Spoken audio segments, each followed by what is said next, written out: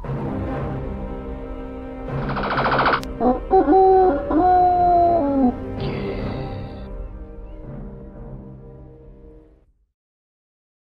everyone, thank you for joining me once again. It's Nick here and we're going to be playing a racing game which I tend to enjoy. This one is Nigel Mansell's World Championship Racing, published by Konami in 1994, at least in the UK. What control system should we have? Well, that one I just selected. It's based around the 1992 season where Nigel Mansell won the World Championship in Formula 1 for Williams.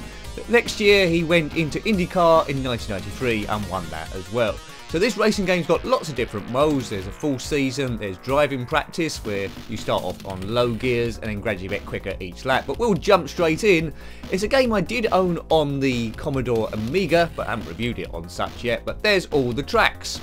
You're versus 11 other real-life drivers, and there's different weather and types of setup to do, but we'll just bowl in because that's the way we roll. So first one is South Africa from Kyalami. There's Nigel Mansell's Williams down the bottom of the screen there. You can change, well, we're on rookie, so it'll be on auto gears, but you can change your spoiler for different downforce settings and your tyres for different grip, although the tyres will deteriorate and you'll lose grip if it's too soft.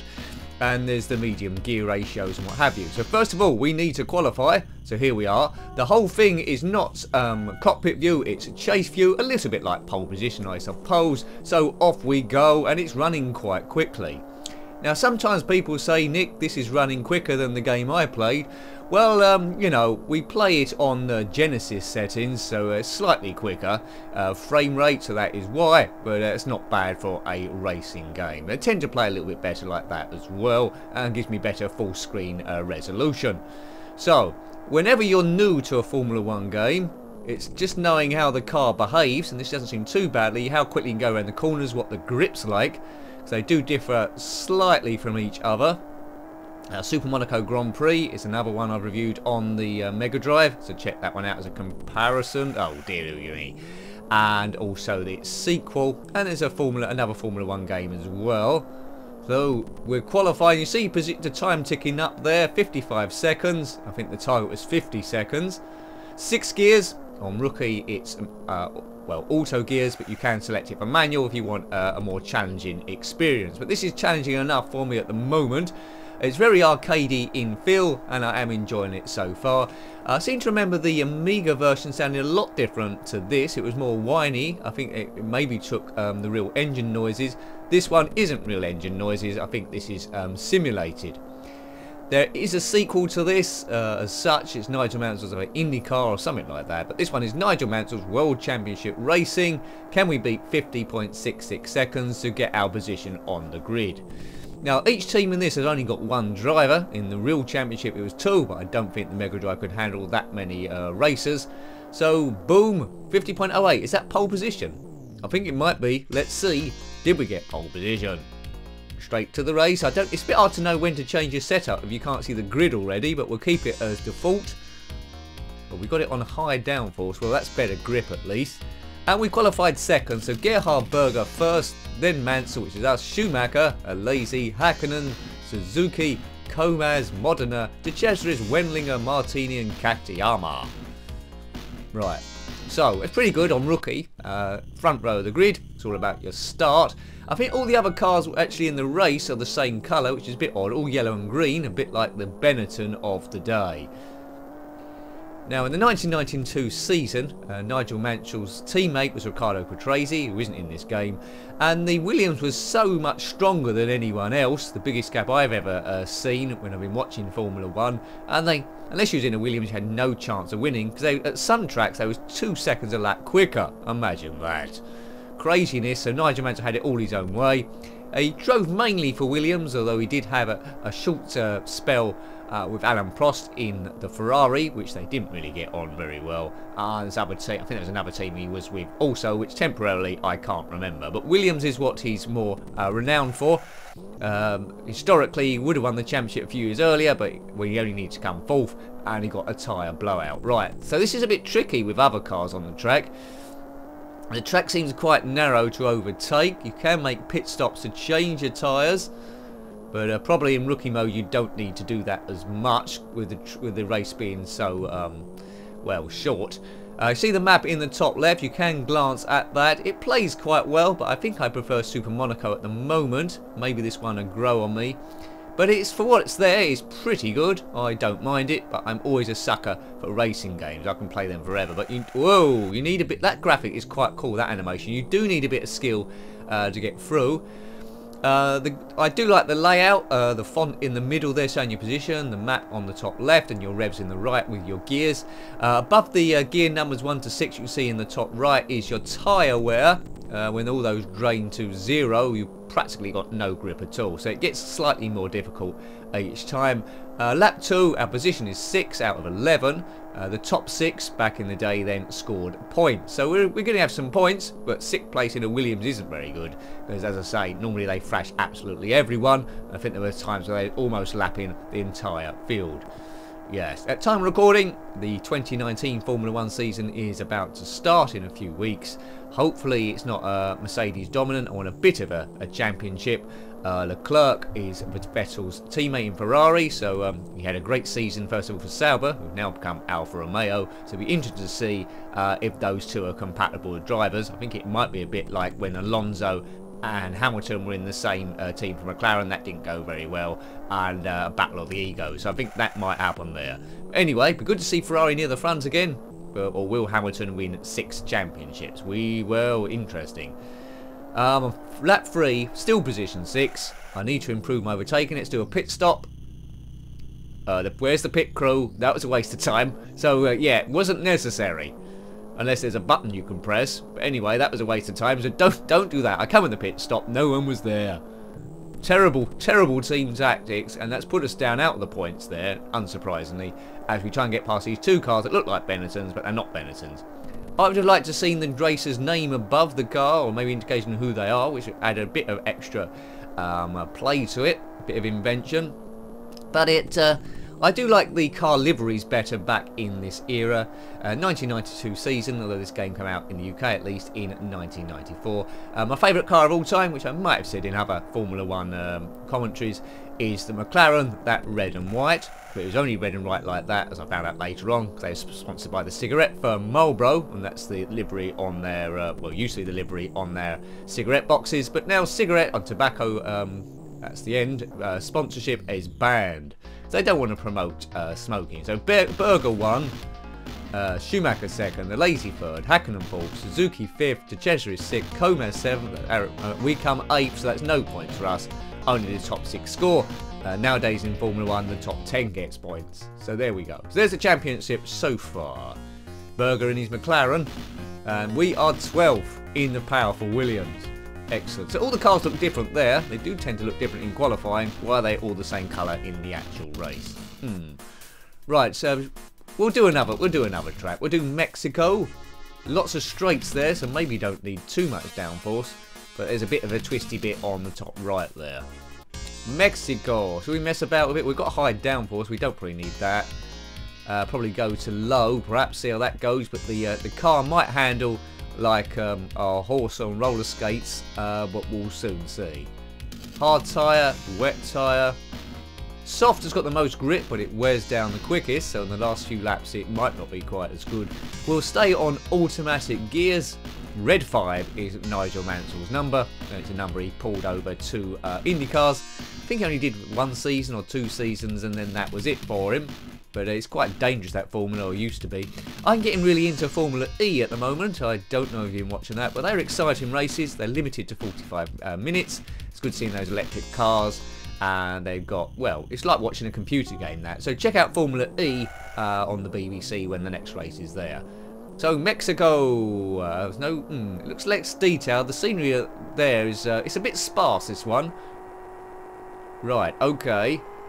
So, you know, they could have maybe done a little better, but the gameplay is there. As I say, the track seems very, very narrow, but that might be how Formula 1 is anyway.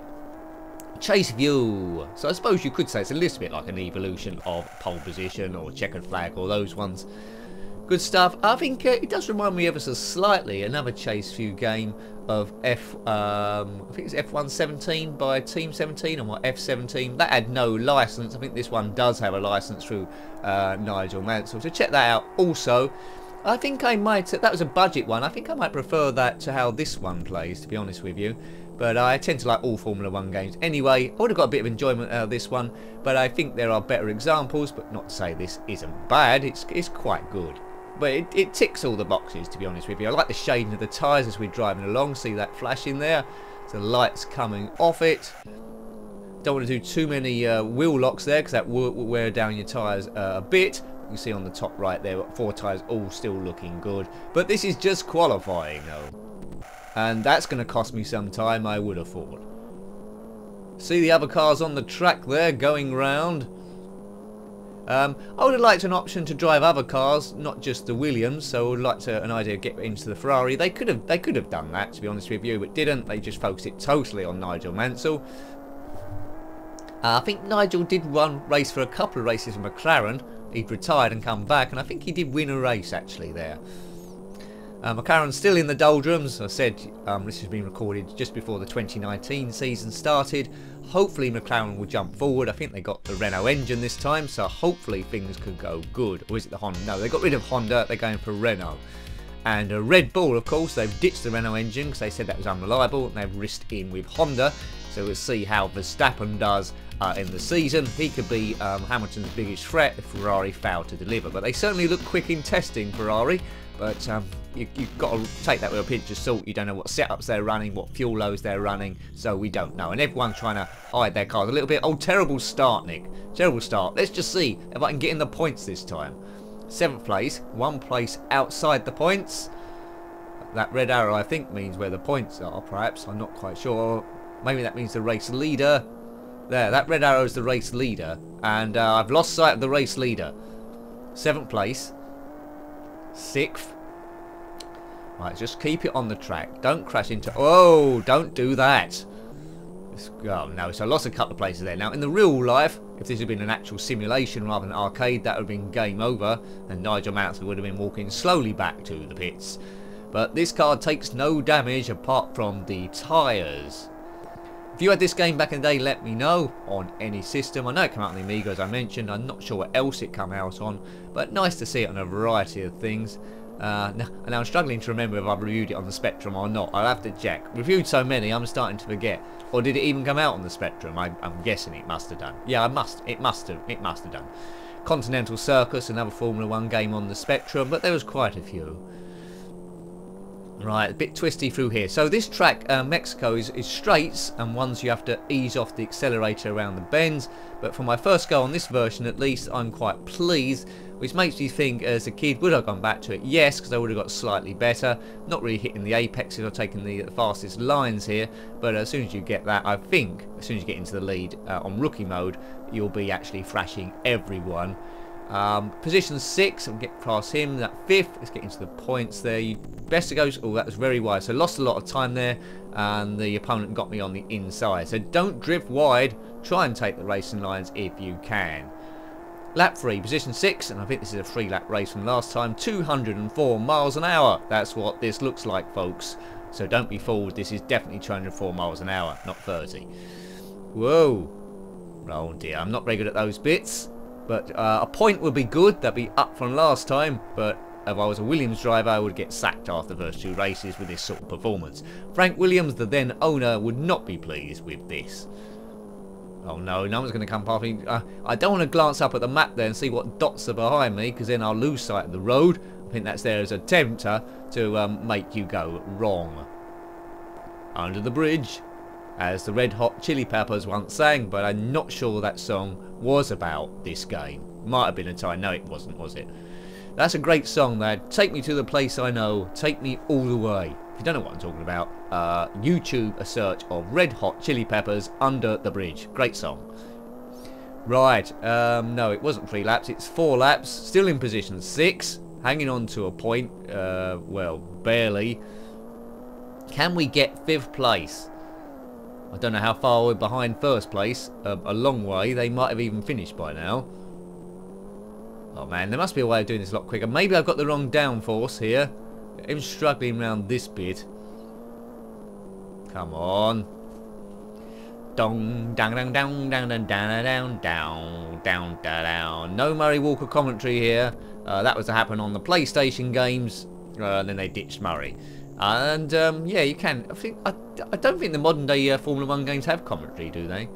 Right, 6th place, we got a point. Well, can't ask fairer than that. That's gradual improvement. Now, as I said, if you're not very good at racing games, there is a practice mode on this initially, where you go around a track of your choice and it only gives you 3 gears, so it obviously limits your speed to learn the track.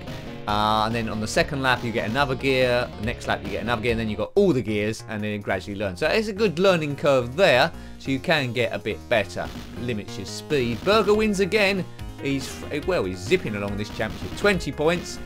Williams 1 point. Hooray for us. Level with Tyrrell, which means we're not doing well. So many teams have gone bankrupt, or it's not possible to continue. It's hard. I think that's why Formula E is getting so big. Although their budget is expanding each time, Formula 1 you can only get 1 or 2 teams in contention for the championship. In Formula E it seems like anyone could potentially win, or anyone of at least 8 teams. It makes it exciting. The lead to the championship changes quite regularly, so it's good to see, and rewards the best driver rather than just the best car. Right, this will be our last one. We've already got enough for a review, but I'm enjoying it so much, like Kid Chaos we reviewed earlier on, I'll make it a bit longer. Right, let's see if we can get in the points again. Yeah, so the track's the same width, the scenery is changing in the distance, of course, the horizon graphics, as I like to call it. A little bit of undulation, which is good to see, adds a bit of character to the game. I do like a bit of undulation. Best thing about this game, it's fairly easy to the novice. You've got the Formula 1 license, all the proper racers. The engine sounds okay, but not as good as the Amiga version, and the layout of this is quite good as well. Got to like Nigel Mansell. If you're a new gamer though and don't know who Nigel Mansell is, then you might struggle to get in touch with this one, but any racing game retro fans will like this one. Although, as I said before, my preference is the Super Monaco Grand Prix and its sequel, which gave you the extra tracks and had the Ayrton Senna license. But a lot to choose from. It's good to see these Formula 1 games. The modern day games, the license seem to be just captured by one person, and then no one else have got a look in.